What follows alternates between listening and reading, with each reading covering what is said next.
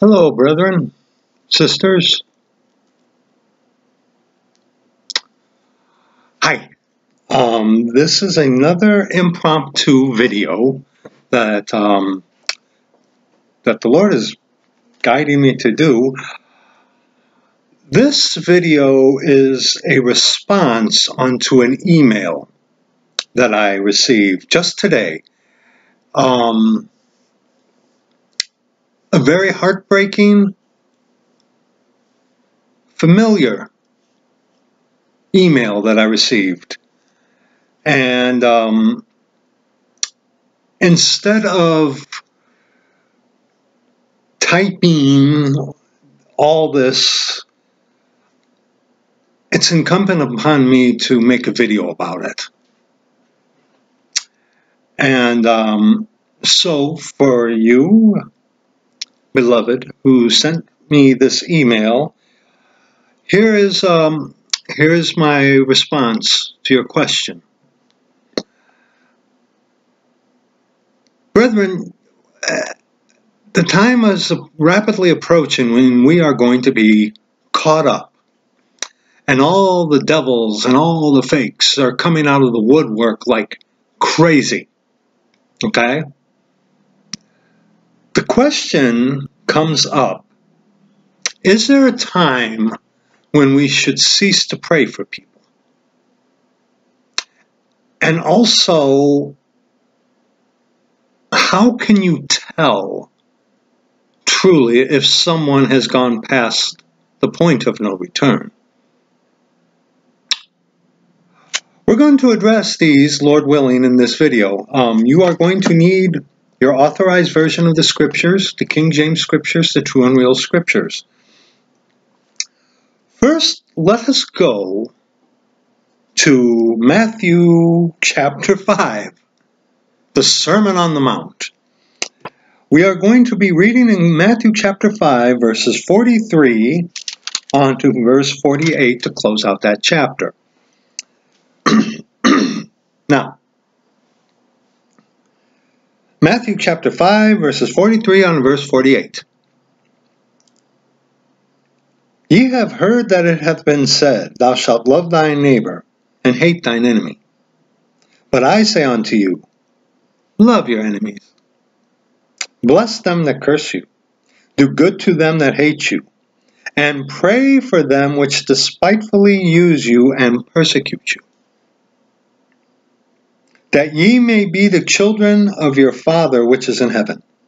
For he maketh the sun to rise on the evil, and that's S-U-N, lowercase there.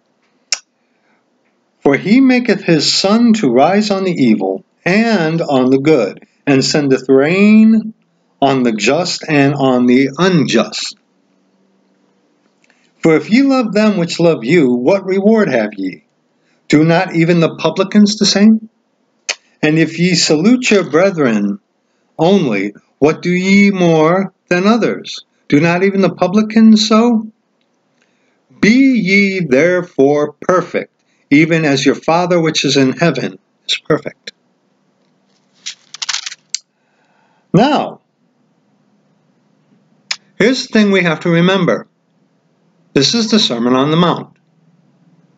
The Sermon on the Mount, you must remember, brethren, sisters, that the Sermon on the Mount is for the millennial kingdom. Jesus Christ, God the Father, was there as king, presenting the kingdom of heaven onto the Jewish people. And the Sermon on the Mount is given in the premise of the King, the Lord Jesus Christ, God our Father, ruling and reigning from Jerusalem. Okay? But for our instruction in righteousness, we can learn something from this. Yes, doctrinally, the Sermon on the Mount, Matthew 5, 6, and 7 is specifically about the millennial kingdom. Instruction in righteousness, yes, It is here. Yes. Okay. A lot of people like to go to Matthew chapter 7 and use that as a shield to hide behind things, to justify their sins when it's talking about hypocritical judgment. When in Romans chapter 2, verses 17 on to verse 24, I believe, Paul says the same thing about hypocritical judgment, okay? Crossing dispensational lines, okay?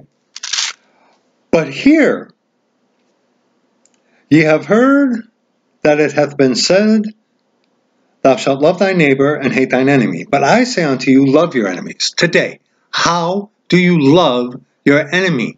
By telling them the truth of the scriptures.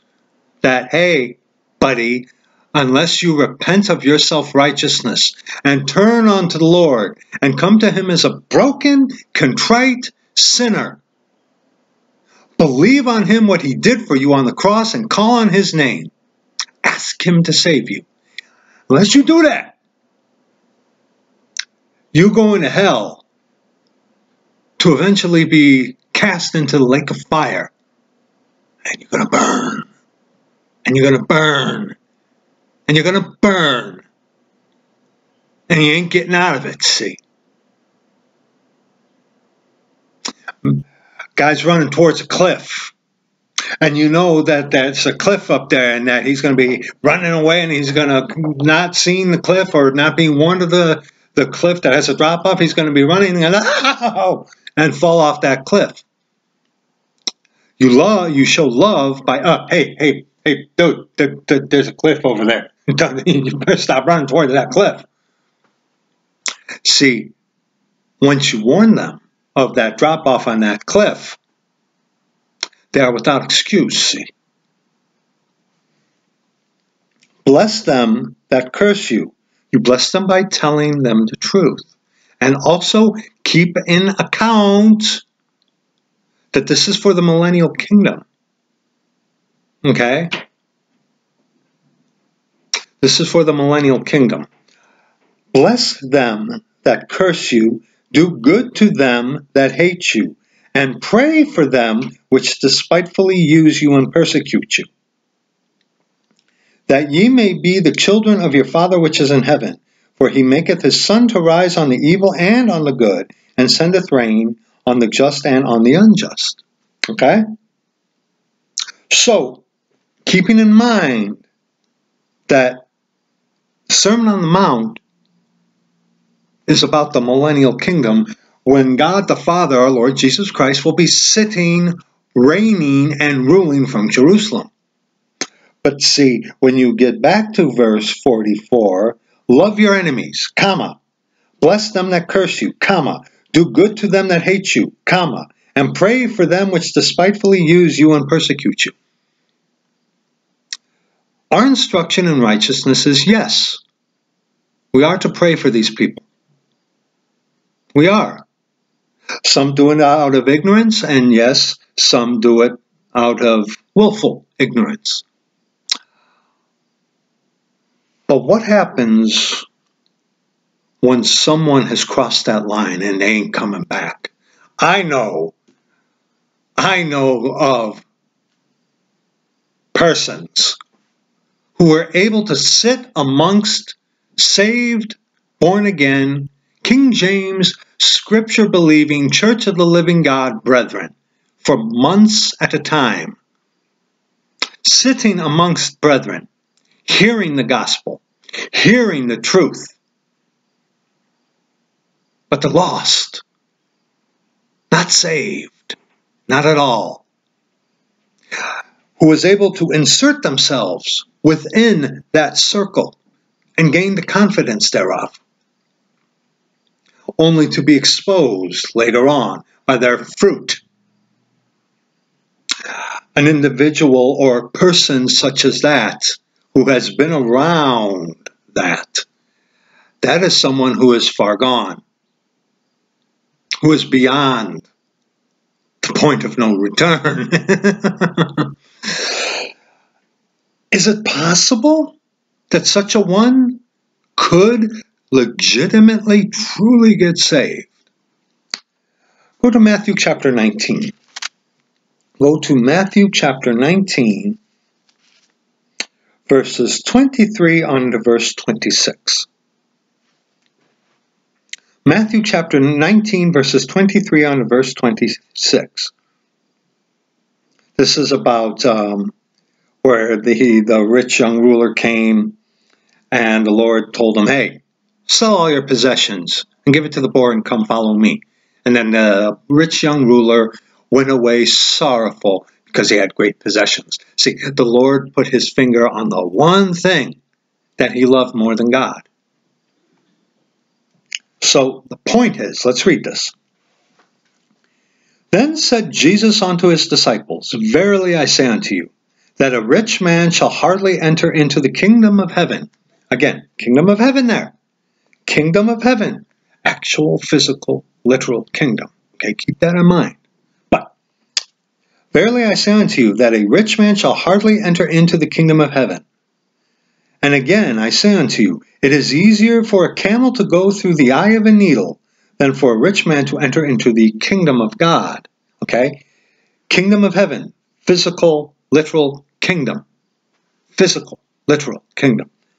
Kingdom of God. Spiritual. Why is that? Because the rich young ruler loved what? His possessions.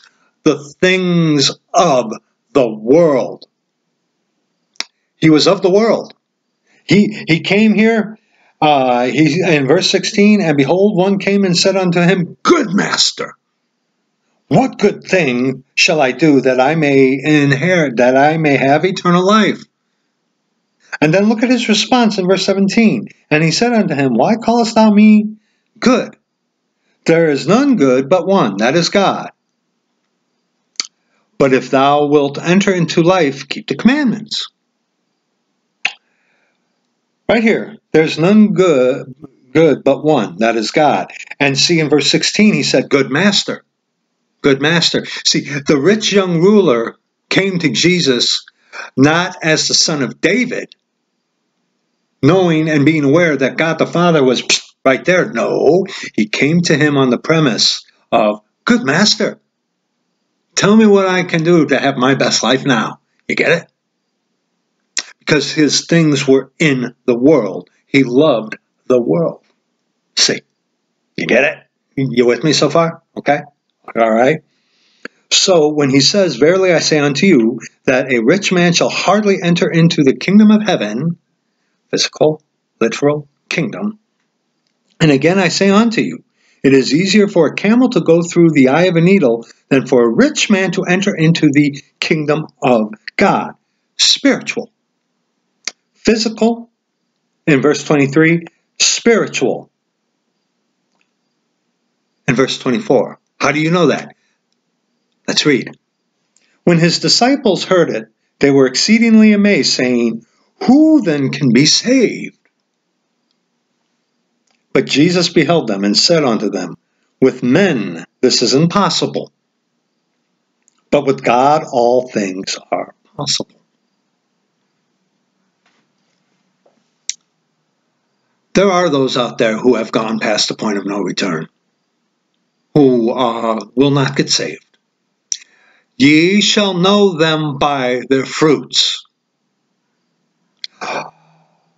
The reality of someone that evil, that wicked, who is able to insert themselves around the church of the living God, hear truth, accede to truth, only in word, and hear such truth, but yet be discovered as false and fake.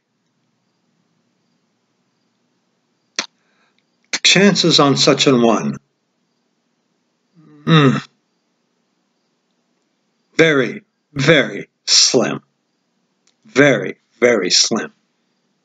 We do have to remember this, though, brethren. With men this is impossible, but with God all things are possible. All I can say about that is, for you, Think of, okay, yeah, sorry about the glare. Think of Jeffrey Dahmer, the sodomite cannibal who killed what? 23 men in Milwaukee? Okay, made a temple of bones. We won't get into it. Jeffrey Dahmer got saved. Jeffrey Dahmer is in heaven. Okay? Jeffrey Dahmer. Who'd have thunk that someone like that could have gotten saved? Also important to note that Jeffrey Dahmer was a church-going individual, went to church buildings. Also very important to note, tell the kids to go away. Nothing graphic, but this. Jeffrey Dahmer, by his own admission, had to be intoxicated in order to commit his dastardly acts because he wrestled with his conscience. He really did. Even by his own admission, okay? He had to get drunk in order to do the dastardly things that he did. Not an excuse, of course not, but because he knew what he was doing. I mean, come on, okay? But Jeffrey Dahmer got saved and is in heaven, okay? On that, go to 2 Kings. Go to 2 Kings.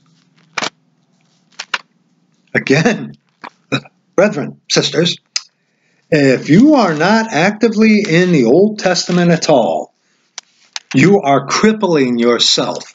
You are absolutely crippling yourself. 2 Kings chapter 21. Let's take a look at Manasseh, King Manasseh. Now, very quickly, King Manasseh came to the throne after the death of King Hezekiah. Hezekiah was a godly king. Hezekiah, towards the end of his life, had a run-in with his pride, okay? He let the guys from Babylon come in, and he showed them all the stuff that he had, and the pride got the best of him. And the Lord said that, here, in 2 Kings chapter 20, where Isaiah came unto him after King Hezekiah showed them everything that he had, okay? Verses 16 on to verse 18. And Isaiah said unto Hezekiah, Hear the word of the Lord. Behold, the days come, that all that is in thine house, and that which thy fathers have laid up in store unto this day, shall be carried into Babylon. Nothing shall be left, saith the Lord. And of thy sons that shall issue from thee, which thou shalt beget, shall they take away, and they shall be eunuchs in the palace of the king of Babylon. Now what happened was, the Lord, through the prophet Isaiah, went to Hezekiah. It's like, get your house in order, you're going to die. And Hezekiah turned his face to the wall and wept sore before the Lord. It's like, Lord, remember what good I've done for you. Remember me, Lord. Please don't kill me yet, more or less. The Lord saw that, sent Isaiah back and said, I will add unto thee 15 years. Okay? And they even said about where he says that Isaiah told the people to get a lump of figs and lay it on the boil as a plaster so that Hezekiah could recover. Okay? So Hezekiah wept to the Lord, and the Lord granted him 15 more years beyond when the Lord said, hey, get yourself ready, you're going to die. Okay? You can go ahead and read this on your own time. I'm just giving you the backstory. But see, King Manasseh was born within that time period. Very important to remember that. Okay? Because, look at verse 1 here in 2 Kings chapter 21. We're going to be reading verses 1 on to verse 17, okay? Come on. Manasseh was 12 years old when he began to reign. You do the math on the 15-year reign thing. All right, 15 years of life. You do the math, okay? And reigned 50 and 5 years in Jerusalem, and his mother's name was Hephzibah. And he did that which was evil in the sight of the Lord, after the abominations of the heathen, whom the Lord cast out before the children of Israel.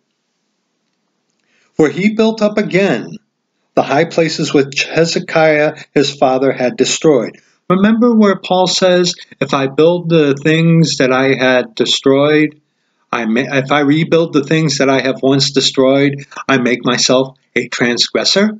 Remember that? Go find it. Okay? Let's continue. And he reared up altars for Baal, and made a grove, as did Ahab king of Israel, and worshipped all the hosts of heaven, and served them. And he built altars in the house of the Lord, of which the Lord said, in Jerusalem will I put my name. And he built altars for all the host of heaven, in the 2 courts of the house of the Lord. And he made his son pass through the fire, and observed times, and used enchantments, and dealt with familiar spirits and wizards. He wrought much wickedness in the sight of the Lord to provoke him to anger.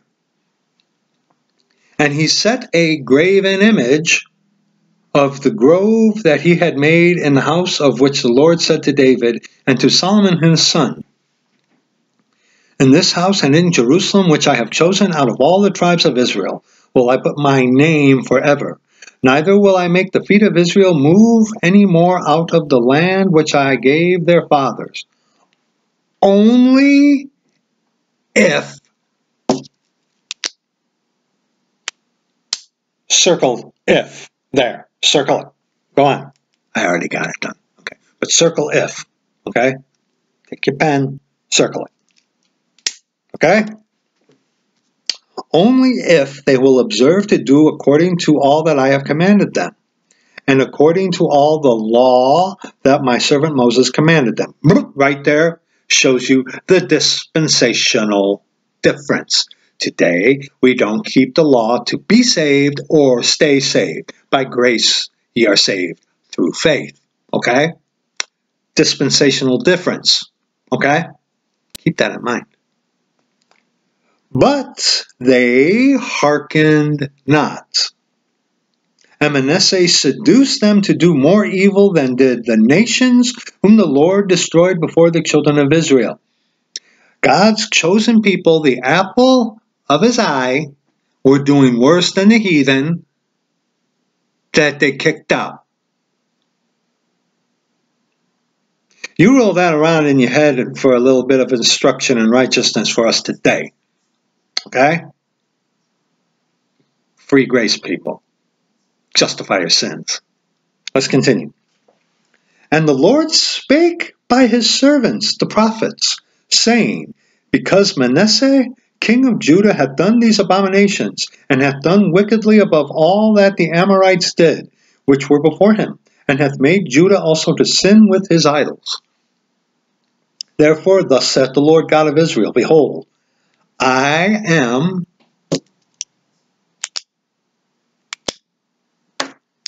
am bringing such evil upon Jerusalem and Judah, that whosoever heareth of it, both his ears shall tingle. And I will stretch over Jerusalem the line of Samaria and the plummet of the house of Ahab, and I will wipe Jerusalem as a man wipeth a dish, wiping it and turning it upside down. And I will forsake the remnant of mine inheritance, his chosen people, and deliver them into the hand of their enemies, and they shall become a prey and a spoil to all their enemies. Because they have done that which was evil in my sight, and have provoked me to anger since the day their fathers came forth out of Egypt, even unto this day. Moreover, Manasseh shed innocent blood very much, till he had filled Jerusalem from one end to another, beside his sin wherewith he made Judah to sin, in doing that which was evil in the sight of the Lord. Manasseh was a pretty bad king, to say the very least. Compared even unto a worse sense, likened unto Ahab. In comparison, Ahab was bad because he had Jezebel. But King Manasseh was horrible. Let's read verse 17.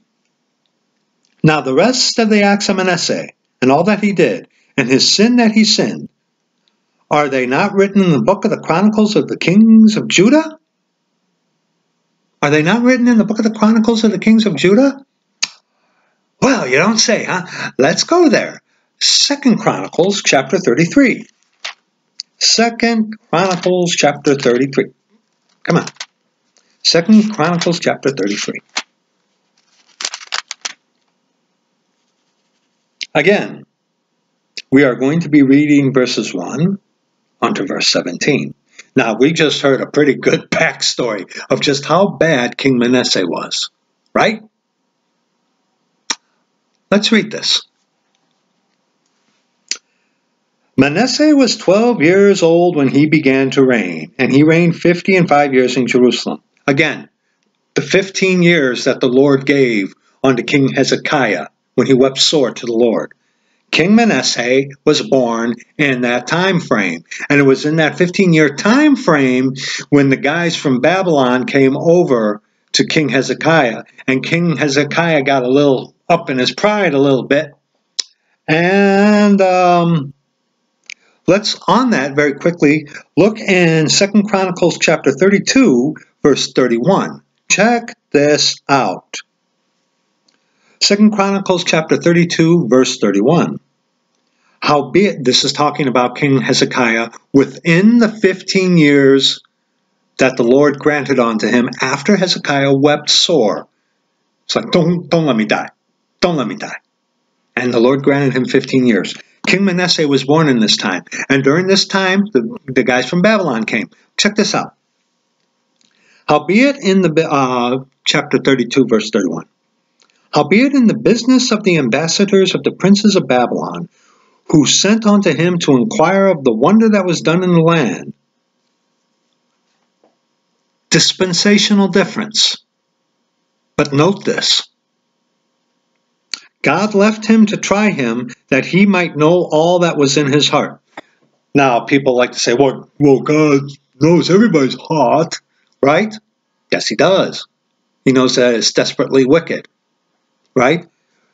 That he might know all that was in his heart. Who is the he there that's referring to? Hezekiah.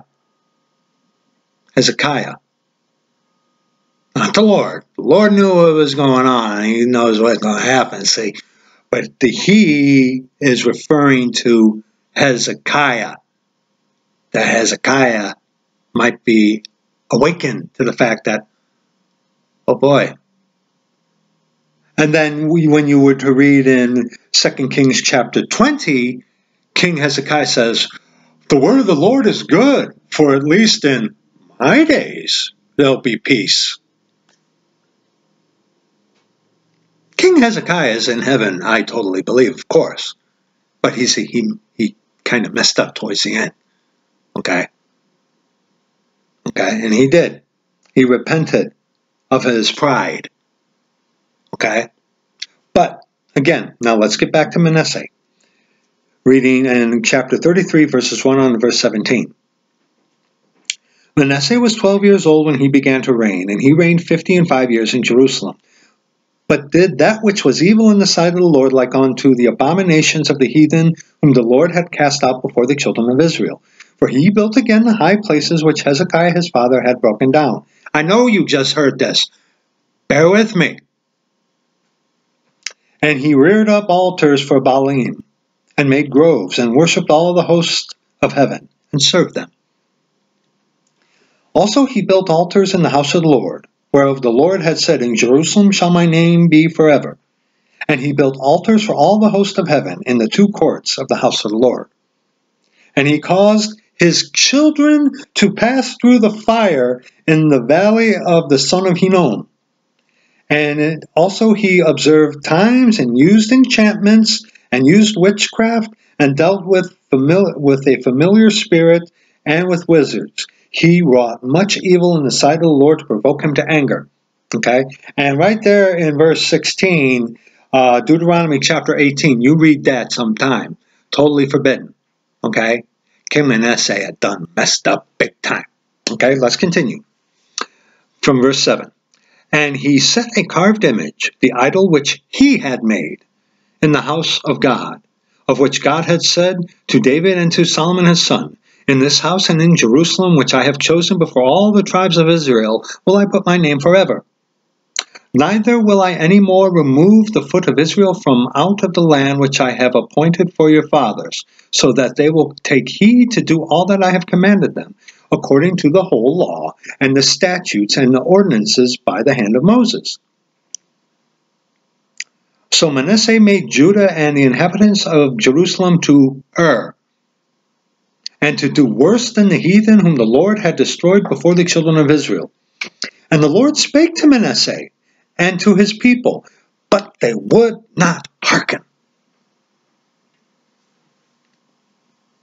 Wherefore the Lord brought upon them the captains of the host of the king of Assyria, which took Manasseh among the thorns, and bound him with fetters, and carried him to Babylon.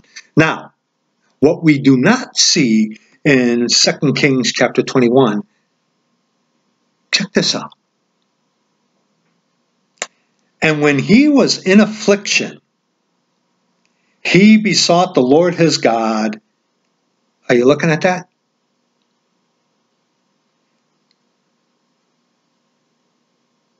And humbled himself greatly before the God of his fathers.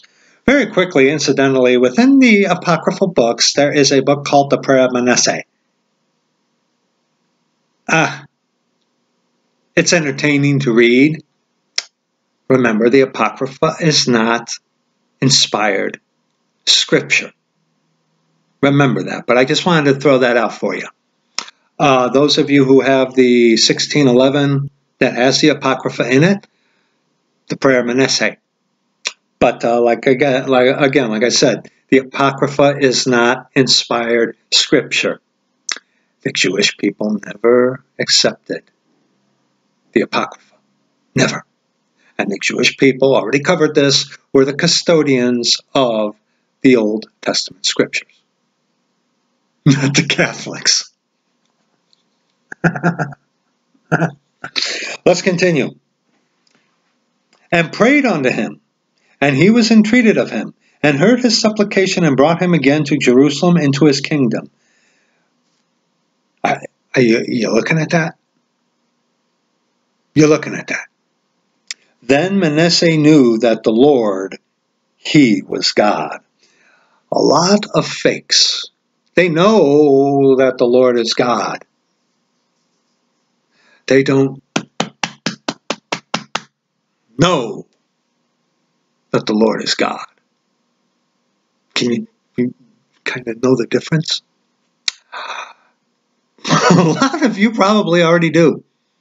Let's continue. Now after this he built a wall without the city of David on the west side of Gihon, in the valley even to the entering in at the fish gate, and compassed about Ophel, and raised it up a very great height, and put captains of war in all the fenced cities of Judah.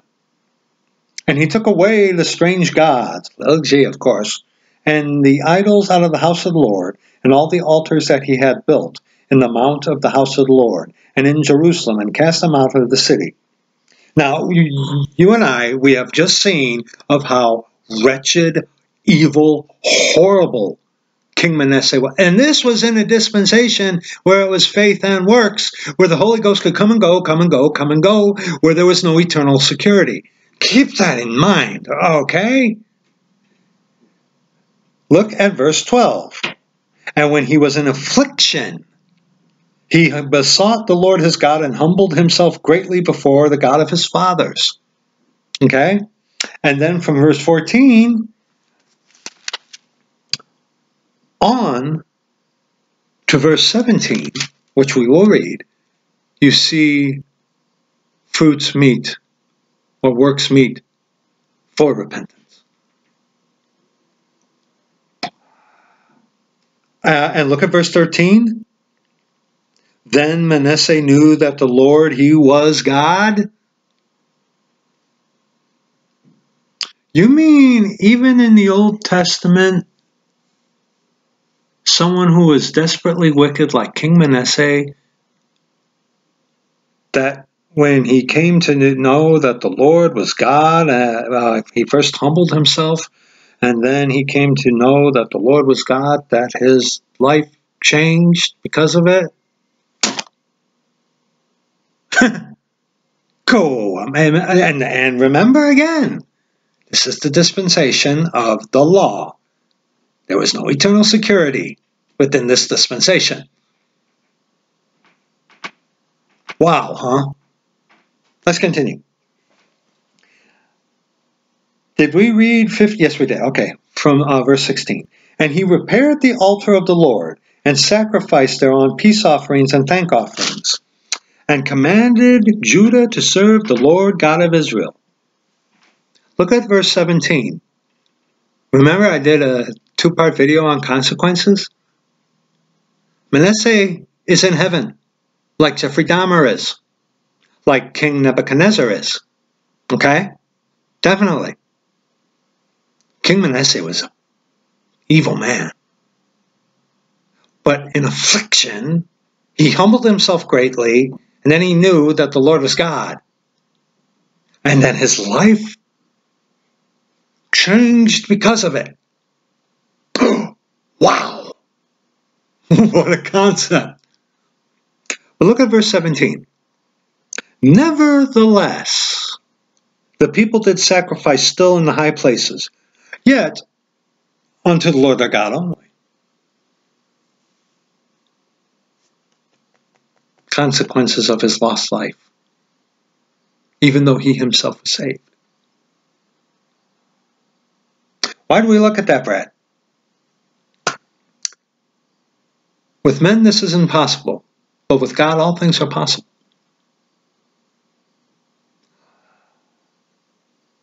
My mother was born of two Christian scientists. And I have actually studied Christian science. It's metaphysical mind science. The foundation for the name it and claim it people. You believe sickness if you like have a if you have the corona gonna get you, it's all in your head. If you think it, it'll come to pass. If you speak it, it comes to pass. Christian scientists teach that Jesus Christ didn't die, but that he sat and he laid in the tomb, kind of comatose, and had a war within his head. Okay? And the blood means nothing to the Christian scientist. Okay? My mother was born of two Christian scientists, which affected my mother throughout her entire life. My mother heard the true gospel, and my mother could not get over. She could not get over that there is none righteous, no, not one. There is none that doeth good. No, not even one. My mother could not get past Romans chapter 3, verses 8. Verses 8 on to verse 13. Someone correct me. Yeah, I'm sorry. I'm not going to quote the wrong set of scriptures to you. I do beg your pardon for that. But that my mother could never get past that. My mother could never get past the thing that all these easy believism heretics jump right over. My mother, okay, so I beg your pardon. It was, my mother could not get past Romans chapter 3, verses 10 on to verse 18. Beg your pardon. My mother couldn't get past it. See, because she wanted to believe that her mother and father were good people, even though they did not truly believe on the real Lord Jesus Christ, God our Father. And my mother heard the true gospel. If I were to preach to her a fake gospel, number one, I'd have to answer to the Lord for that, okay? And he would have killed me, probably. But it would have made my mother a false convert, because my mother believed in Jesus, but she couldn't get past that there is none righteous, no, not one. There's none that doeth good, no, not even one. She couldn't get around that. And I'll tell you something.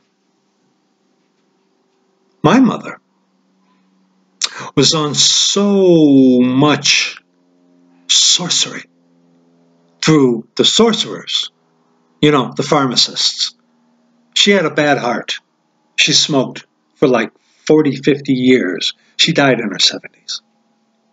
She had like 3 or 4 quadruple bypass, the thing where they shove a balloon up into you, the angioplasty, okay?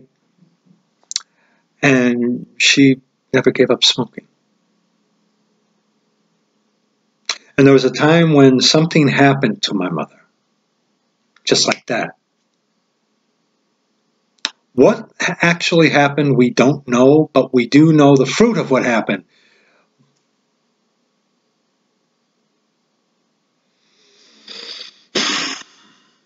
Beg your pardon.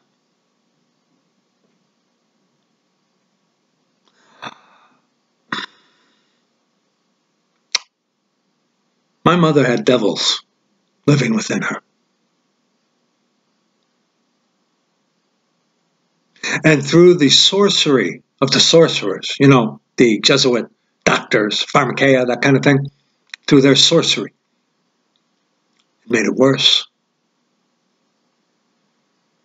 My mother would change from day to night like that.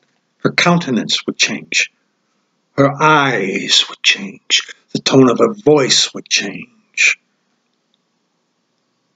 She would cry like the guy in the tombs in Matthew would cut himself.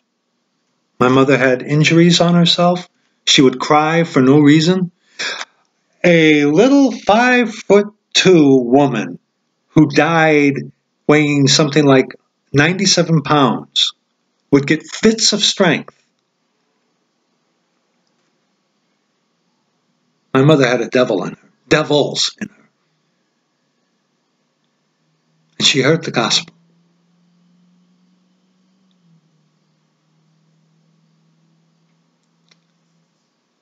And she died.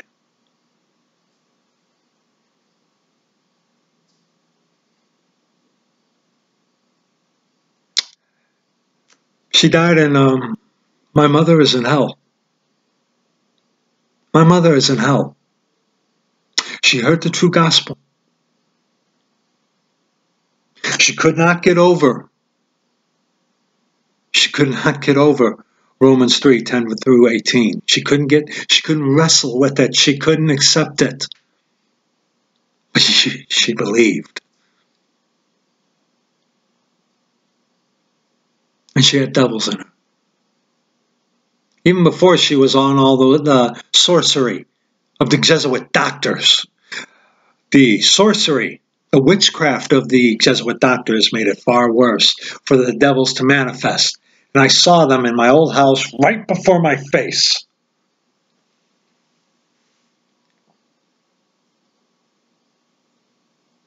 Only the Lord could have saved her.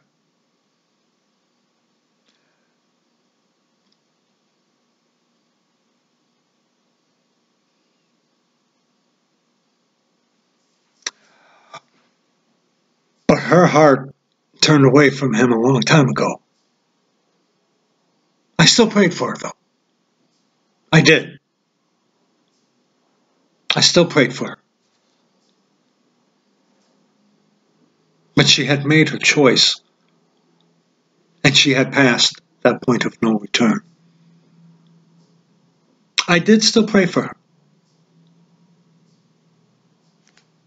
I did. Because in 1 Thessalonians chapter 5, one verse, 1 Thessalonians chapter 5, verse 19, okay? Or, excuse me, verse 17, excuse me. It says, pray without ceasing, right? And the Lord even said in Matthew chapter 5, pray for your enemies. Love your enemies. Pray for them. Okay? Yes, he did say that. Yes, he did. And we're told to pray without ceasing. We are also told in 1 Timothy, doctrine for us today, 1 Timothy chapter 2, verses 1 through 4. I exhort, therefore, that first of all supplications, prayers, intercessions, and giving of thanks be made for all men, for kings, and for all that are in authority, that we may lead a quiet and peaceable life in all godliness and honesty. Now, okay, let's get realistic here. If our life, most of our lives, because of the fictitious poison crown virus, it's not kind of quiet and it's not really peaceful, is it? But see, you have the Lord Jesus Christ living within you. You have a quiet peace because you know where you're going. And we have it all written down what's going to happen, see. And right here, beg your pardon, verses 3 and 4, for this is good and acceptable in the sight of God our Savior, who will have all men to be saved and to come unto the knowledge of the truth. Calvin,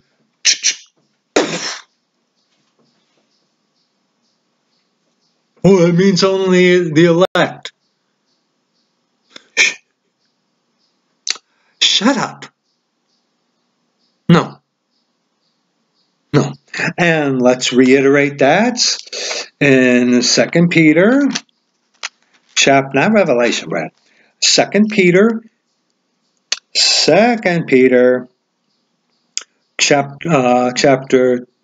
2 Peter 3, beg your pardon, brethren, verse 9. 2 Peter 3, verse 9. The Lord is not slack concerning his promise, as some men count slackness, but is long-suffering to usward, not willing that any should perish, but that all should come to repentance. The breaking of themselves, the turning away from yourself. You're a good person. Oh, yeah, we're all sinners. Yeah, of course I'm a sinner, but I ain't that bad. Yeah. What do I gotta do?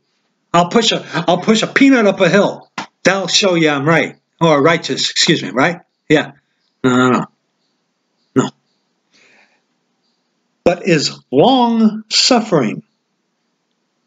Beloved brother Alexander Hartley, the difference between long-suffering and patience? Bless your heart and soul, beloved. Long-suffering. There's a difference between long-suffering and patience. Look that up on your own time, okay? Long-suffering, suffering with the wickedness of men. Not willing that any should perish, but that all should come to repentance. Calvin, you get it? God wants all men to come to repentance. Back to 1 Timothy chapter 2. 1 Timothy chapter 2.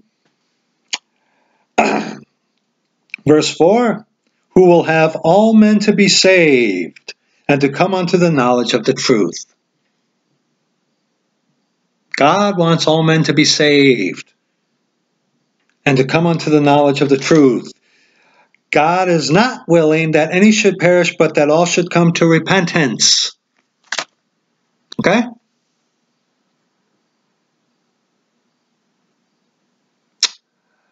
And he is long-suffering. You know, you just adolescent childlike devils. The fact that the Lord has not killed you yet speaks volume of his long suffering, putting up with your filth, your wickedness.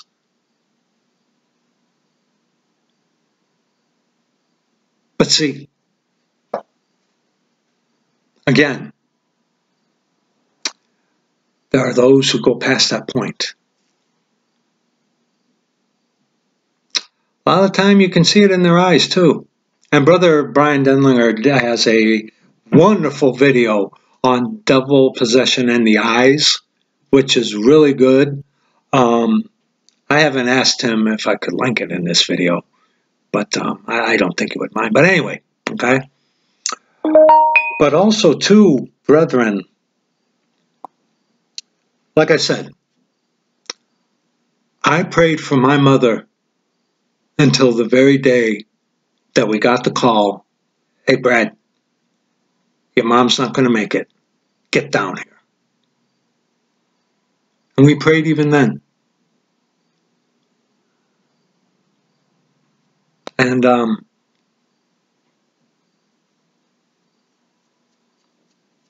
my mother died and is in hell.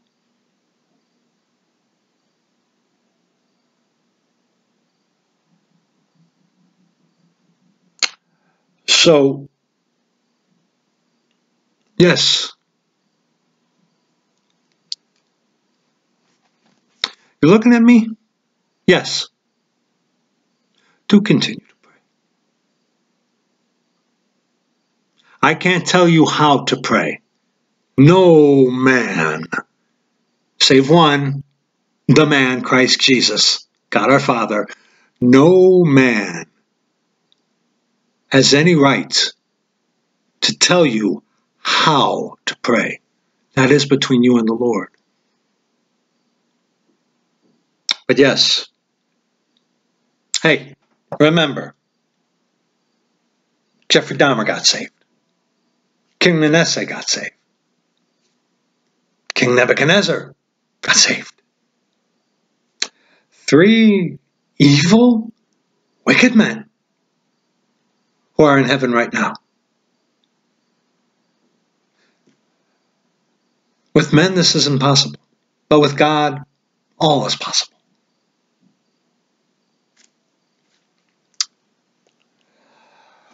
But there again, like I said, there is a time when people reach that point where they will not return. Go to Acts chapter 13. Acts chapter 13. Acts chapter 13. We will be reading verses 1 on to verse 12. Acts chapter 13. Beg your pardon, brethren. Sorry about that. Acts chapter 13, verses 1 on to verse 12. Now there were in the church that was at Antioch certain prophets and teachers, as Barnabas and Simeon, that was called Niger, and Lucius of Cyrene, and Manaen, which had been brought up with Herod the Tetrarch and Saul. And they ministered to the Lord and fasted. The Holy Ghost said, circle it, and draw a little line connecting those two. Okay? The Holy Ghost said, separate me, Barnabas and Saul, for the work whereunto I have called them. And the Lord is that Spirit? What? Where is that? You two little guys, where is that? Huh? Yes, and the Lord is that Spirit. And when they had fasted and prayed and laid their hands on them, they sent them away. So they, being sent forth by the Holy Ghost, and the Lord is that Spirit, departed unto Seleucia, and from thence they sailed to Cyprus. And when they were at Salmus, They preached the word of God in the synagogue of the Jews, and they had also John to their minister. And when they had gone through the isle unto Paphos, they found a certain sorcerer, a false prophet, a Jew, whose name was Bar-Jesus. And not in scripture, but of historical accounts, this guy right here in history really caused a lot of stirs because of this, after what happened to him. Same with the other guy in Acts chapter 8, I believe. Let's continue. Which was with the deputy of the country, Sergius Paulus, a prudent man, who called for Barnabas and Saul, and desired to hear the word of God. But Elymas the sorcerer, for so is his name by interpretation, withstood them, seeking to turn away the deputy from the faith. Are you getting these parallels so far right now? Are you? Yeah?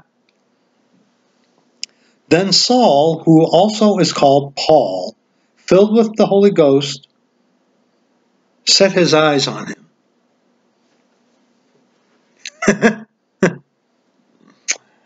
I've actually used this once in rebuke myself, and said, O full of all subtlety and all mischief, thou child of the devil, thou enemy of all righteousness, wilt thou not cease to pervert the right ways of the Lord? And now, behold, the hand of the Lord is upon thee, and thou shalt be blind, not seeing the sun for a season. And immediately there fell on him a mist and a darkness, and he went about seeking some to lead him by the hand. Then the deputy, when he saw what was done, believed, being astonished at the doctrine of the Lord. He was already inquiring of the Lord. Okay? But this guy, Elymas, full of all subtlety. Now the serpent was more subtle of the beasts of the field, which the Lord God hath made. Where is that? And all mischief, thou child of the devil. What does the Lord say? Ye do the works of your father. And their father was who? The devil. Thou enemy of all righteousness, wilt thou not cease to pervert the right ways of the Lord? When someone is a clear-cut enemy of righteousness, by their fruits ye shall know them.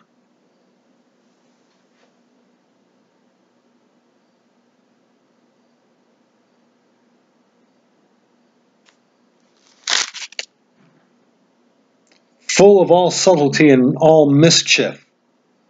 What is that? They're a child of the devil. And I will submit unto you that when you come across one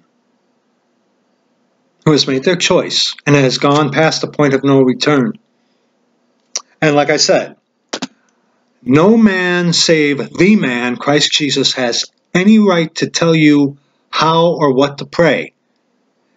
Maybe, though, change how you are praying for that said individual. Maybe.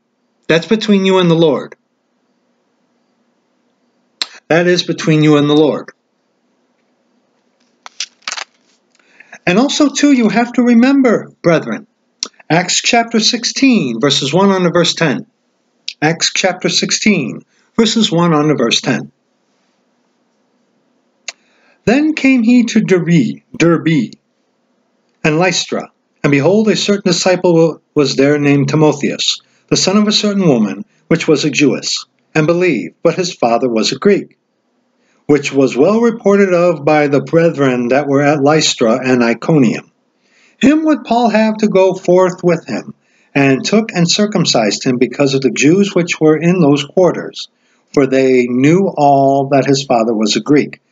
Very quickly about that, why Paul circumcised Timothy when it was not necessary, I do believe I have answered that in a video.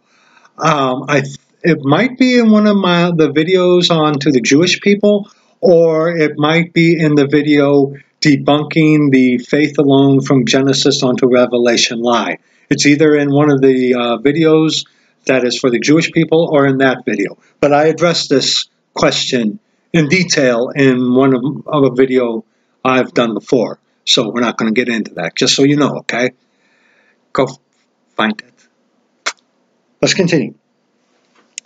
And as they went through the cities, they delivered them the decrees for to keep, that were ordained of the apostles and elders which were at Jerusalem. And so were the churches established in the faith and increased in number daily. Now when they had gone throughout Phrygia and the region of Galatia,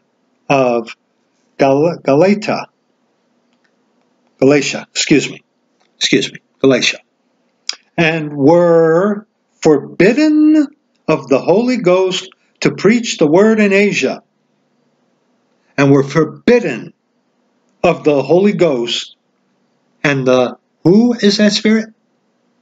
Okay. And were forbidden of the Holy Ghost to preach the word in Asia. Doesn't say anything about praying, Brad. You're right. You're right. But they were forbidden of the Holy Ghost to go preach the word in Asia.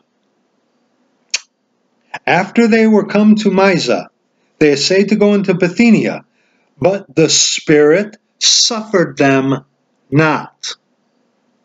Why was that? Probably because those places at that time would not have heard. Their preaching would have been in vain. That is a logical argument that you could arrive to.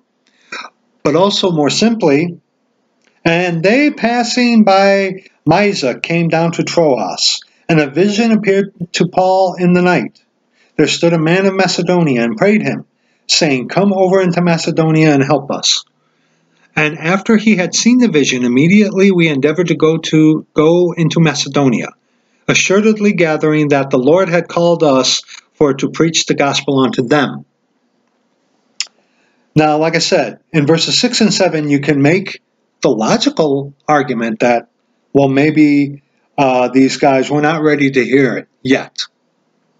But the Lord had another intention, to go to Macedonia instead. Okay?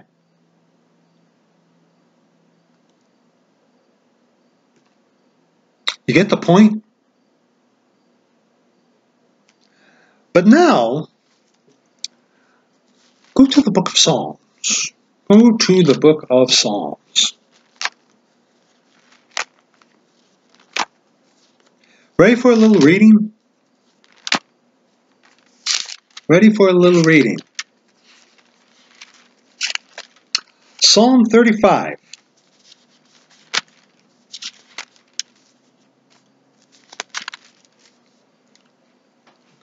Psalm 35. We're going to read this whole thing. I hope you can handle it. Plead my cause, O Lord, with them that strive with me. Fight against them that fight against me. Take hold of shield and buckler, and stand up for mine help. Draw out also the spear, and stop the way against them that persecute me. Say unto my soul, I am thy salvation.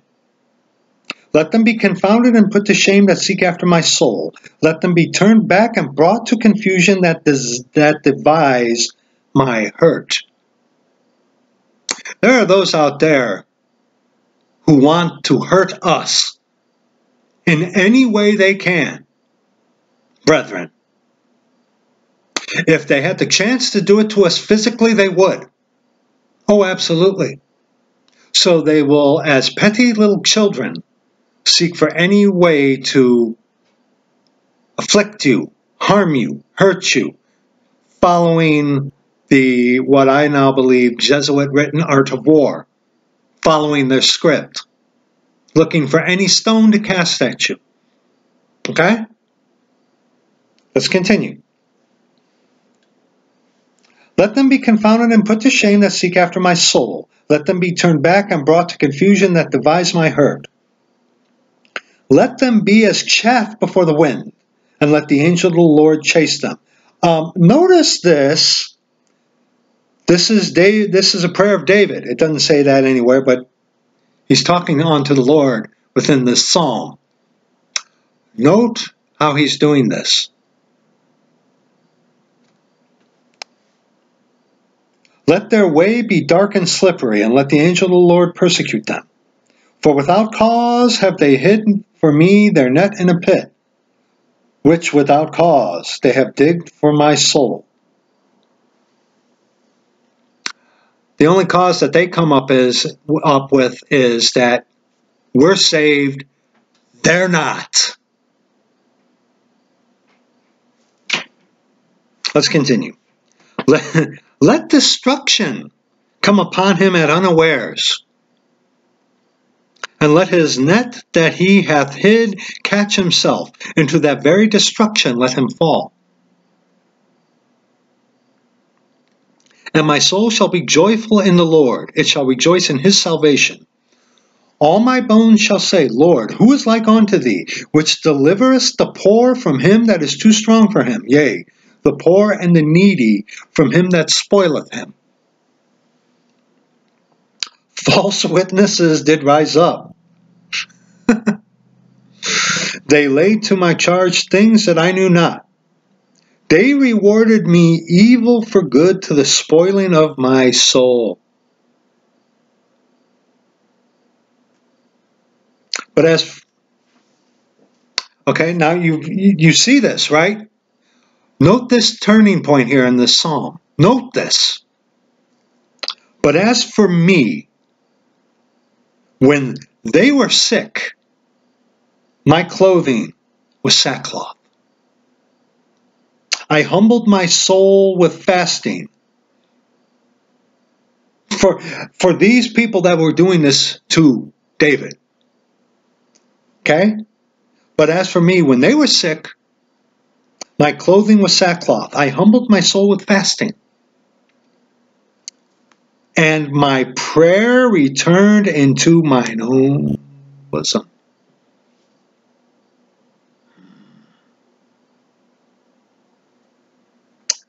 I behaved myself as though he had been my friend or brother.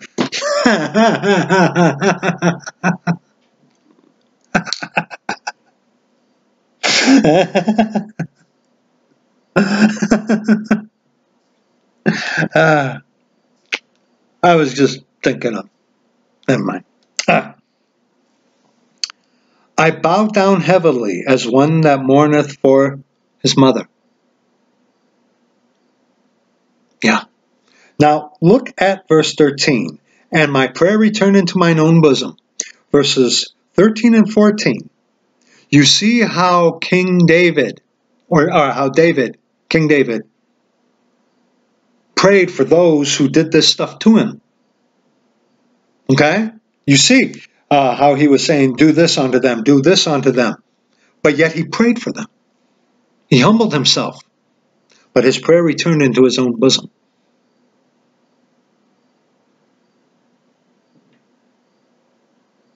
But in mine adversity, they rejoiced and gathered themselves together. Yea, the abjects gathered themselves together against me, and I knew it not. They did tear me and ceased not. Just like Jesuits. Just like Jesuits. They ain't satisfied when they kill you. The Jesuits do not forget nor forgive.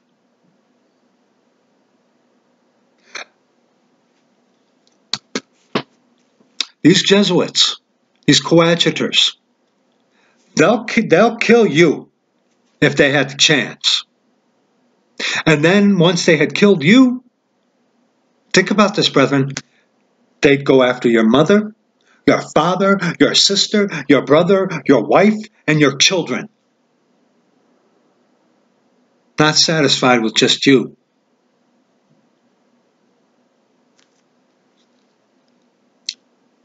And look at verse 13 and 14 again.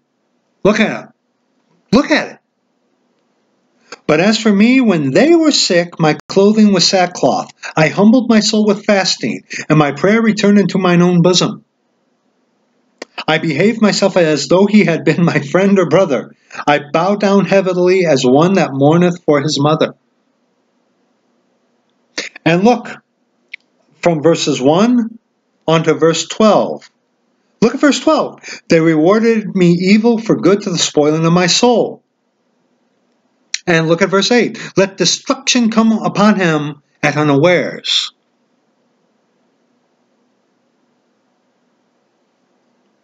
Let's continue.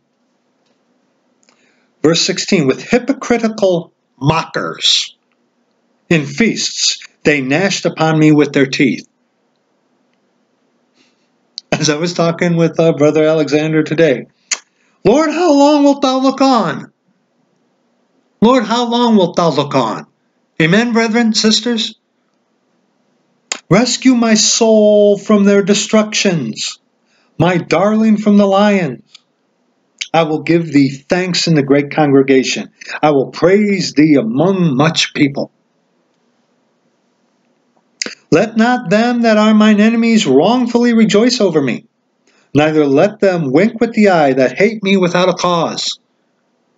And remember, again, the cause that they come up in their little adolescent, infinitesimal little brains is, we're saved, they're not. For they speak not peace, but they devise deceitful matters against them that are quiet in the land. Yea, they opened their mouth wide against me and said, Aha, aha. Our eye hath seen it. This thou hast seen, O Lord. Keep not silence. O Lord, be not far from me. Stir up thyself, and awake to my judgment, even unto my cause, my God and my Lord. Judge me, O Lord my God, according to thy righteousness, and let them not rejoice over me. Let them not say in their hearts, Ah, so would we have it. Let them not say, We have swallowed him up. Let them be ashamed and brought to confusion together that rejoice at mine hurt. Let them be clothed with shame and dishonor that magnify themselves against me. Let them shout for joy and be glad that favor my righteous cause. Yea, let them say continually, Let the Lord be magnified, which hath pleasure in the prosperity of his servant. And my tongue shall speak of thy righteousness and of thy praise all the day long. Listen to me, brethren, sisters. Sometimes when you run into these people who have gone past that point of no return, it is the only thing that you can pray for. Psalm 35 is their destruction. I hate to say that. Look at King Manasseh when he was afflicted. He humbled himself greatly, remember? Because he was afflicted. Remember? Brothers, sisters, sometimes, especially with these guys who are so far gone, it's obvious that the best thing you could pray for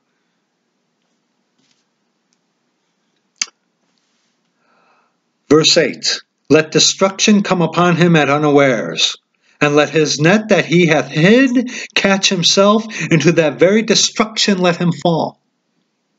And in the scriptures it says, don't rejoice when thine enemy's foot slippeth, unless it displease the Lord and his wrath turn away from him.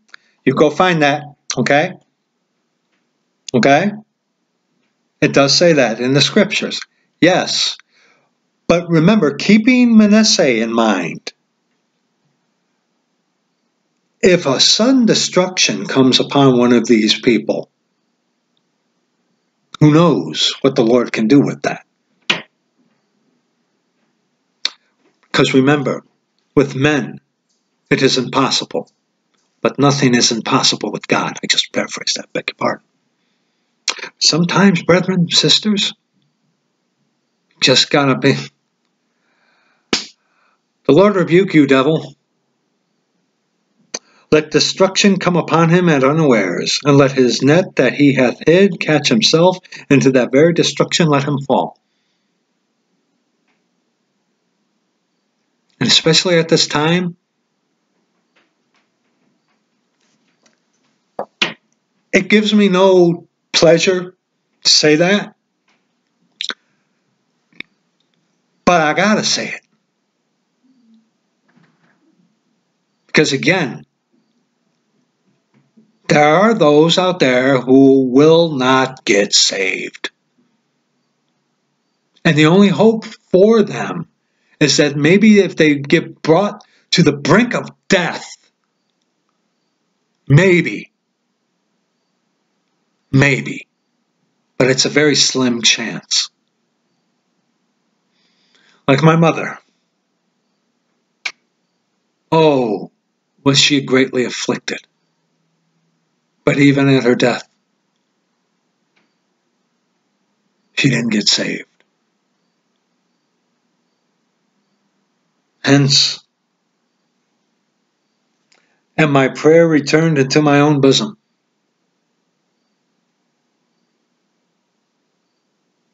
You might be thinking, well then, okay, Brad, it seemed like it was a waste of time. No, we're told to pray without ceasing. Remember the parable of the unjust judge? The widow went and kept knocking and bugging him. Okay?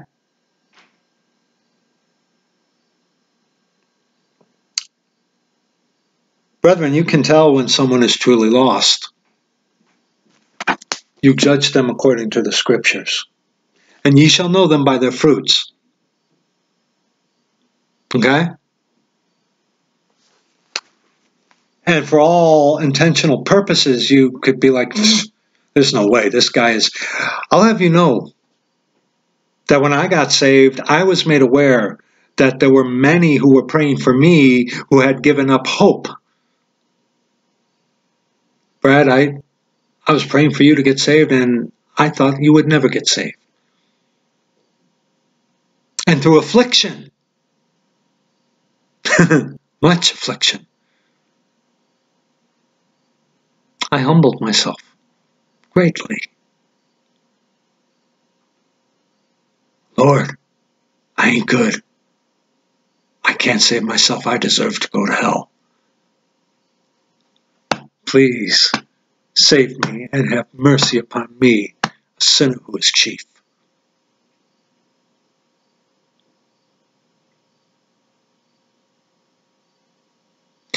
You see what I'm saying?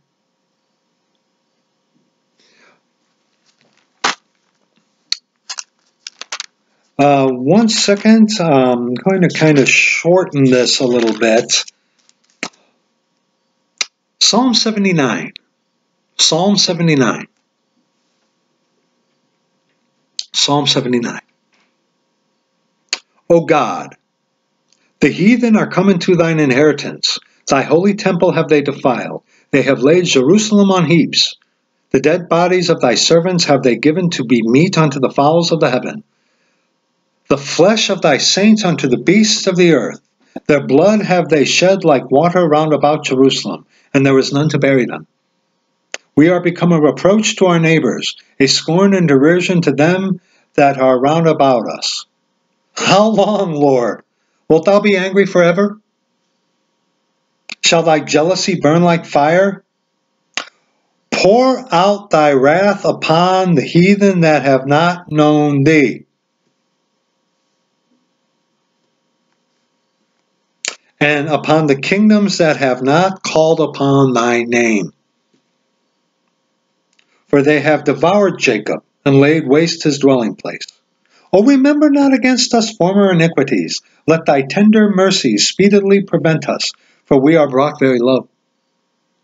Help us, O God of our salvation, for the glory of thy name, and deliver us and purge away our sins, for thy name's sake. Wherefore should the heathen say, where is their God? Let him be known among the heathen in our sight by the revenging of the blood of thy servants which is shed, which he's going to do when he destroys Mystery Babylon, the Roman Catholic Church. Definitely. You can tie that verse in there to Revelation, 18 or 19? Yeah. Let's continue. Let the sign of the prisoner come before thee. According to the greatness of thy power, preserve those that are appointed to die.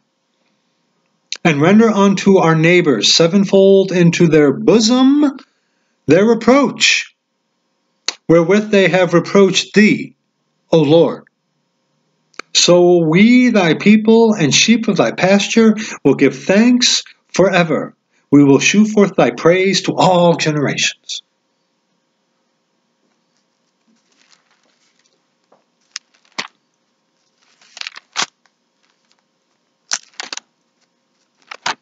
Isaiah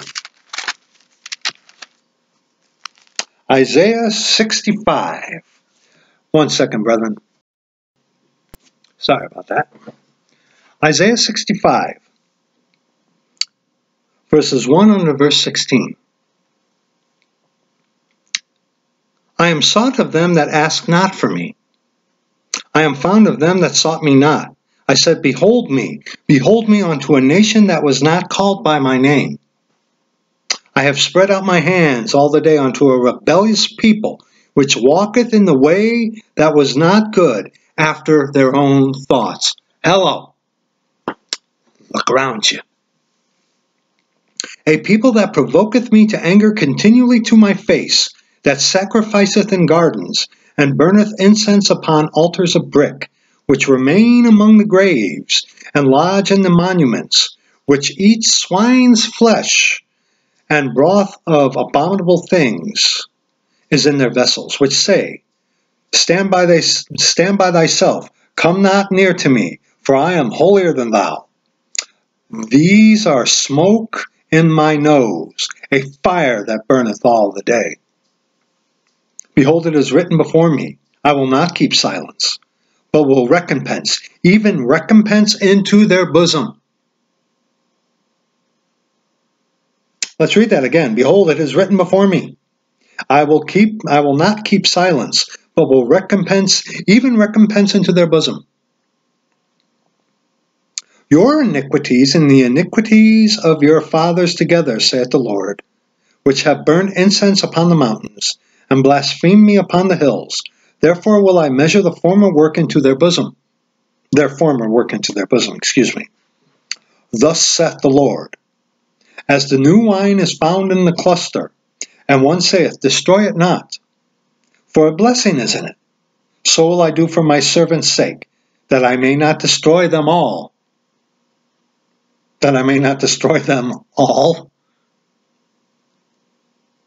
I will bring forth a seed out of Jacob, and out of Judah an inheritor of my mountains. And mine elect shall inherit it, and my servants shall dwell there. Referencing to the millennial kingdom. And Sharon shall be a fold of flocks, and the valley of Achor, a place for the herds to lie down in, for my people that have sought me. But ye are they that forsake the Lord, that forget my holy mountain, that prepare a table for that troop, and that furnish the drink offering unto that number. Therefore will I number you to the sword, and ye shall all bow down to the slaughter, because when I called, ye did not answer. When I spake, ye did not hear, but did evil before mine eyes, and did choose that wherein I delighted not. You reap what you sow. God gave them over. Therefore God shall send them strong delusion, that they shall believe a lie?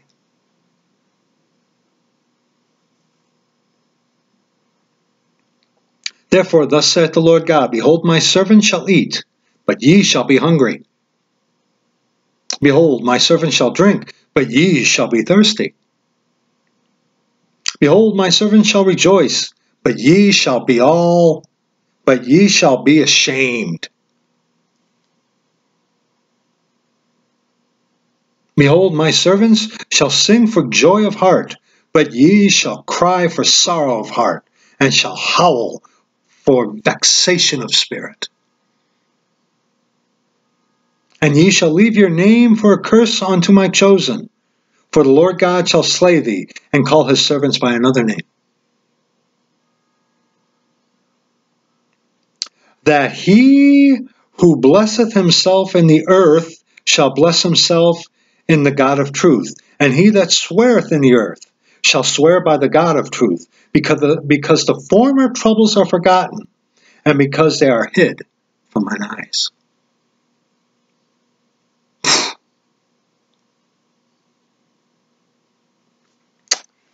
Yeah, get a load of that. Get a load of that. Jeremiah chapter 7. Jeremiah chapter 7. Jeremiah chapter 7, verses 8 unto verse 21. Jeremiah chapter 7, verses 8 unto verse 21. Behold, ye trust in lying words that cannot profit. Just believe. Believe and save. Repentance is going from unbelief to belief. Repentance is not mentioned in the book of John, therefore it's irrelevant. Will ye steal, murder, and commit adultery, and swear falsely, and burn incense unto Baal, and walk after other gods whom ye know not? And come and stand before me in this house which is called by my name, and say, We are delivered to do all these abominations. Cheap grace? Anybody? Hello? Abusing liberty? In this house which is called by my name, is this house which is called by my name become a den of robbers in your eyes? Behold, even I have seen it, saith the Lord. But go ye now unto my place which was in Shiloh, where I set my name at the first, and see what I did to it for the wickedness of my people Israel. All things that were written aforetime were written for our learning, that we through patience and comfort of the scriptures might have hope. Romans 15, verse 4. And now, because ye have done all these works, saith the Lord, and I spake unto you, rising up early and speaking, but ye heard not. And I called you, but ye answered not. Therefore will I do unto this house which is called by my name, wherein ye trust, and unto the place which I gave to you and to your fathers, as I have done to Shiloh. And I will cast you out of my sight, as I have cast out all your brethren, even the whole seed of Ephraim.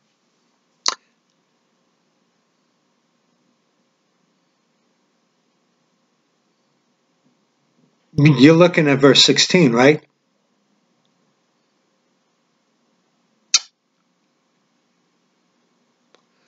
Therefore pray not thou for this people, neither lift up cry nor prayer for them, neither make intercession to me, for I will not hear thee. Seest thou not what they do in the cities of Judah, in the streets of Jerusalem? The children gather wood, and the fathers kindle the fire. Raise up a child in the way he shall go, and when he is old he will not depart from it. And the women knead their dough to make cakes to the Queen of Heaven, Roman Catholic Mary Semiramis, and to pour out drink offerings unto other gods, that they may provoke me to anger. Do they provoke me to anger? saith the Lord, do they not provoke themselves to the confusion of their own faces? Therefore thus saith the Lord God, behold, mine anger and my fury shall be poured out upon this place, upon man, and upon beast, and upon the trees of the field, and upon the fruit of the ground. It shall burn, and shall not be quenched. I know I said on to verse 21, but we're going to stop at verse 20. Okay? He told the prophet Jeremiah not to pray for these people because they had gone so far away. Something to think about. But now go to Jeremiah chapter 10. Jeremiah chapter 10 verses 23 on to verse 25. Same thing. O Lord, I know Jeremiah chapter 10 verses 23 on to verse 25. Okay? Check this out. O Lord, I know that the way of man is not in himself. It is not in man that walketh to direct his steps. O Lord, correct me, but with judgment. Not in thine anger, lest thou bring me to nothing. Pour out thy fury upon the heathen that know thee not, and upon the families that will not call on thy name. For they have eaten up Jacob, and devoured him, and consumed him, and have made his habitation, desolate. Hold your place here. Go to the book of Ephesians. Go to the book of Ephesians, chapter 2. Ephesians, chapter 2. Verses 1 on to verse 3. Ephesians, chapter 2, verses 1 on to verse 3. Now, note this. And you hath he quickened, talking to saved people, who were dead in trespasses and sins. Who were dead. If you are not quickened, if you are not, like it says in verses 13 on to verse 14, if you are not saved, sealed until the day of redemption, you are dead in trespasses and sins.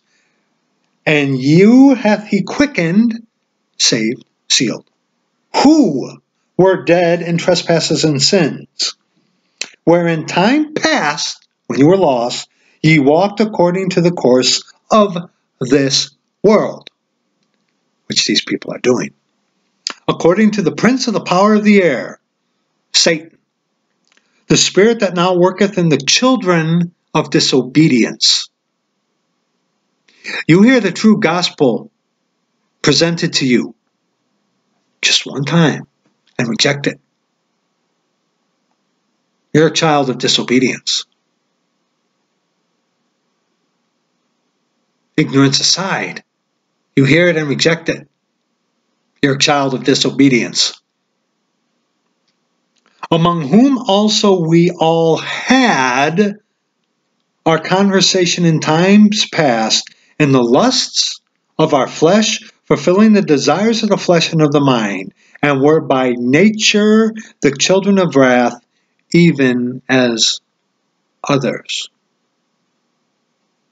These people who would kill you if they had the chance, and will do any petty, peevish, infinitesimal, childish thing to attack you. If they had the chance, they would kill you outright. Me especially. Brother Brian especially.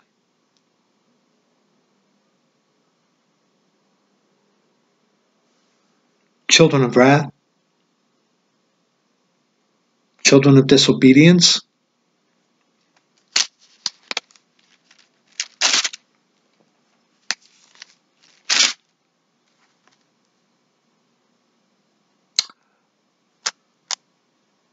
And let's go now to Colossians. I was going to read another part, but Colossians chapter 3. Colossians chapter 3, verses 1 on to verse 6. Colossians chapter 3, verses 1 on to verse 6. If ye then be risen with Christ, seek those things which are above, where Christ sitteth on the right hand of God. Set your affections on things above, not on things of the earth. For ye are dead, and your life is hid with Christ.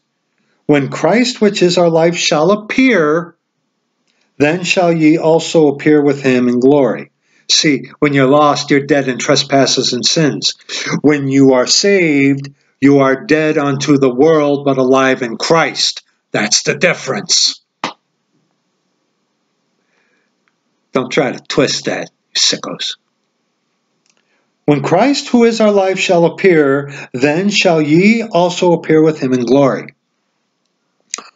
Mortify, put down your members which are upon the earth, fornication, uncleanness, inordinate affection, evil concupiscence, and covetousness, which is idolatry, for which things' sake the wrath of God cometh on the children of disobedience.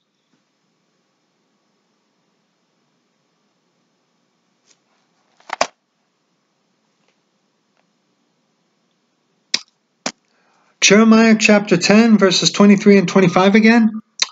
O Lord, I know that the way of man is not in himself. It is not in man that walketh to direct his steps. O Lord, correct me, but with judgment, not in thine anger, lest thou bring me to nothing. Lest thou bring me to nothing. God's long suffering with you devils, because he wants all men to get saved. He wants all men to come to repentance. Yes. And it's his long suffering that you are even breathing, you despicable devils.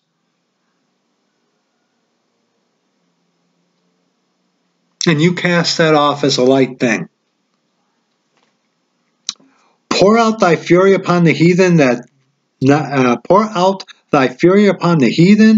know thee not, and upon the families that call not upon thy name. For they have eaten up Jacob, and devoured him, and consumed him, and have made his habitation desolate.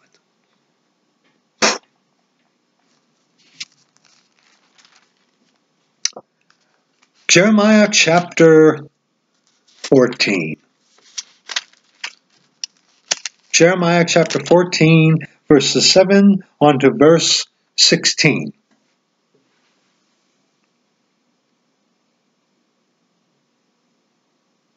Jeremiah chapter 14, verses 7 on to verse 16. O Lord, though our iniquities testify against us, do thou it for thy name's sake, for our backslidings are many. We have sinned against thee.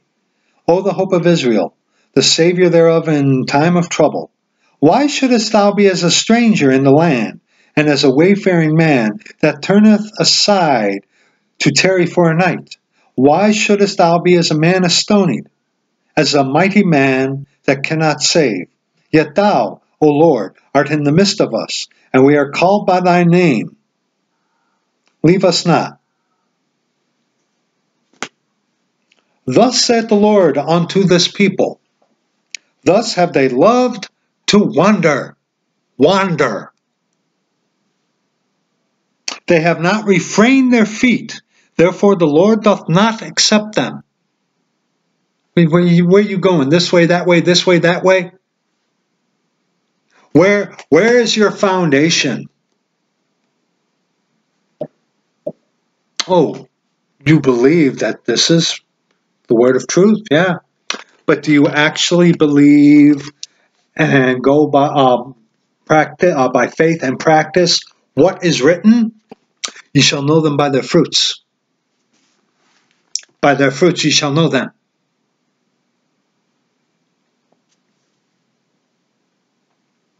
Thus saith the Lord. Let's read that again. Thus saith the Lord unto this people, they have loved to wander. They have not refrained their feet. Therefore the Lord doth not accept them. He will now remember their iniquities and visit their sins. Then said the Lord unto me, pray not for this people for their good.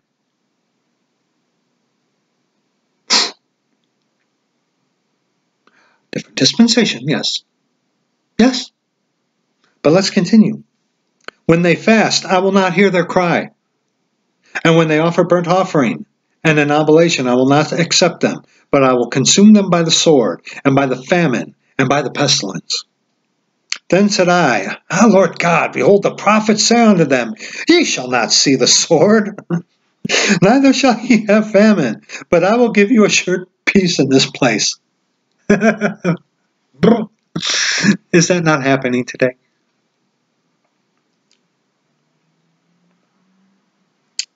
Then the Lord said unto me, The prophets prophesy lies in my name. I sent them not, neither have I commanded them, neither spake unto them.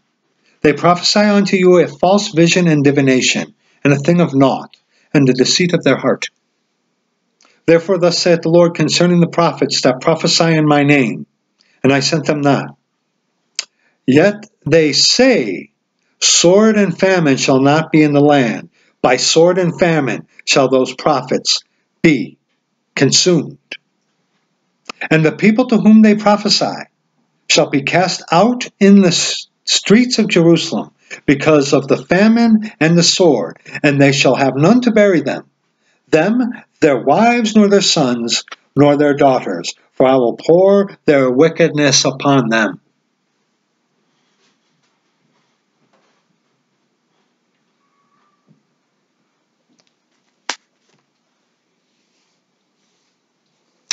Those of you that have gone past the point of no return, and see,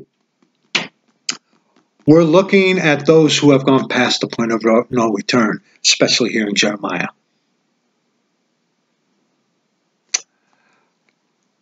Pray not for this people for their good. Remember Psalm 35? Like I said, we are told to pray without ceasing, yes. But sometimes, brethren, sisters, the most merciful thing you can do for someone in that state who is so far gone, Lord, slay him. Perhaps, maybe, in his affliction, at the very last moment, maybe, doubtful, but maybe. Remember King Manasseh in his affliction. Remember that. Remember that. And finally, the book of Hosea. The book of Hosea.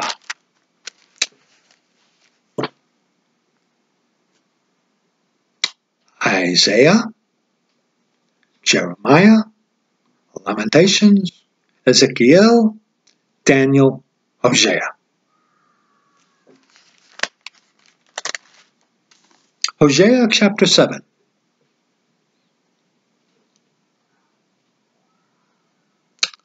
When I would have healed Israel, then the iniquity of Ephraim was discovered, and the wickedness of Samaria, for they commit falsehood, and the thief cometh in, and the troop of robbers spoileth without.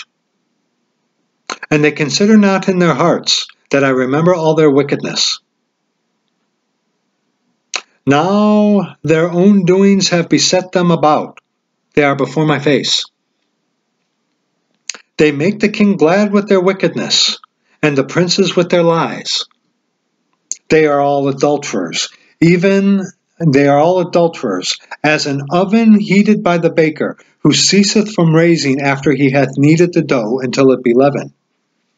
In the day of our king, the princes have made him sick with bottles of wine. He stretched out his hand with scorners.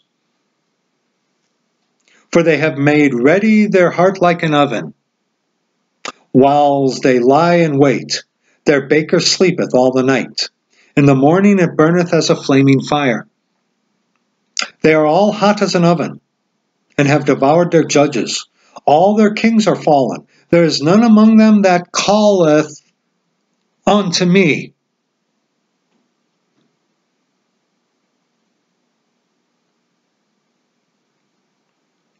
Ephraim hath mixed himself among the people. Ephraim is a cake not turned. What happens if you ever make a pancake before and you forget about it and the one side is totally black and the other side is all doughy? Yeah. Strangers have devoured his strength, and he knoweth it not. Yea, gray hairs are here and there upon him, yet he knoweth not. And the pride of Israel testifieth to his face. Instruction in righteousness. Your pride testifies to your face. And they do not return to the Lord their God, nor seek him for all this. Ephraim also is like a silly dove without heart. They call to Egypt. They go to Assyria. They call to the world. Because that's where they're from. Remember, instruction in righteousness. Egypt, a type of the world that the Lord got us out of. Remember that. When they shall go, I will spread my net upon them. I will bring them down as the fowls of the heaven. I will chastise them as their congregation hath heard. Woe unto them, for they have fled from me. Destruction unto them, because they have transgressed against me. Though I have redeemed them, yet they have spoken lies against me. And they have not cried unto me with their heart. When they howled upon their beds, they assembled themselves for corn and wine, and they rebelled against me. They sought the Lord for all the wrong reasons. When he says, I have redeemed them from Egypt, that's the dispensational difference there, okay? Yet they have spoken lies against me. And remember, in this dispensation, there was no eternal security, even though he brought the children of Israel out of Egypt. Though I have bound and strengthened their arms, yet do they imagine mischief against me. They return, but not to the Most High. They are like a deceitful bow. Their princes shall fall by the sword, for the rage of their tongue. This shall be their derision in the land of Egypt. And very, very quickly, let's remind ourselves, Acts chapter 7. And then that'll be it. That'll be it. Wow.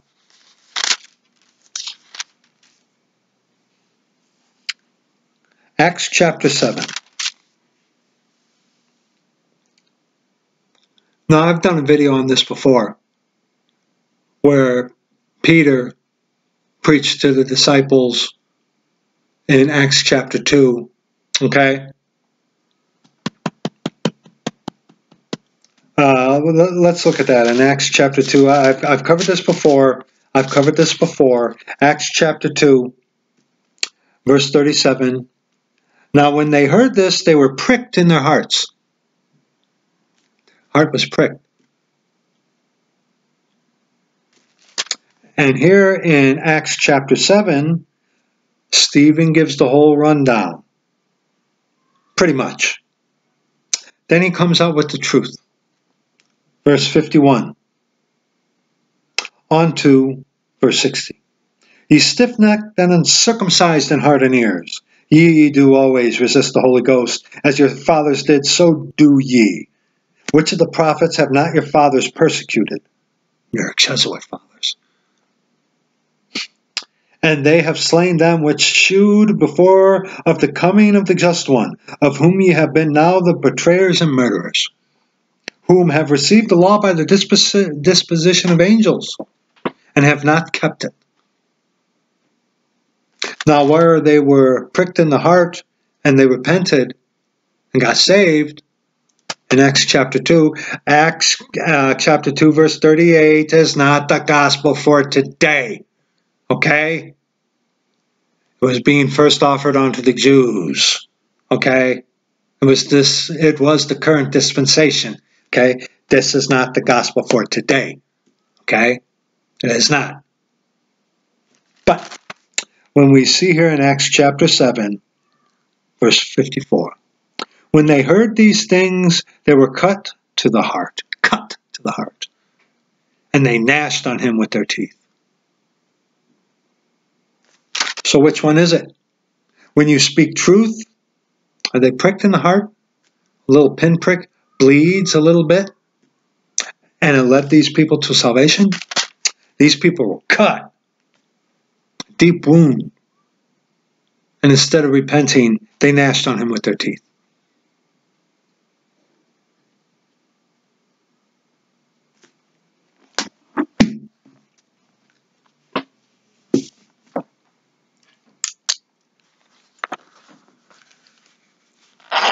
We are told again, brethren, to pray without ceasing. But for instruction in righteousness, study on your own time Psalm 35. And then go to the Lord about that. Okay? And again, knowing the terror of the Lord, we persuade men. If someone is far gone, they're far gone. Like I said, the most merciful thing you could do is like, Lord, destroy them. And maybe within that affliction, maybe, as King Hezekiah, maybe. Because with men this is impossible, but with God all things are possible.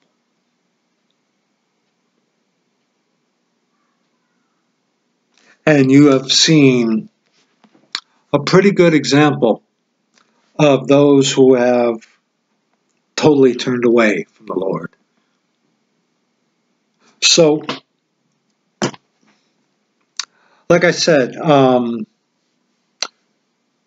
to the beloved who sent me that email, obviously this could not have been sent back to you in an email response, so that is how I would answer your email. I'm praying for you. We are praying for you. Anyway, brethren, that's it. I gotta be up early tomorrow. So I gotta be getting to bed. But boy, that's 3 days in a row. But I had to, Church of the Living God, I had to make this video and respond to that email, the question that I was asked. I hope this answers your question. I love you. Pray for one another. Don't forget to pray for one another. And in Jesus' name, God's people said, Amen. Bye-bye, brethren, sisters.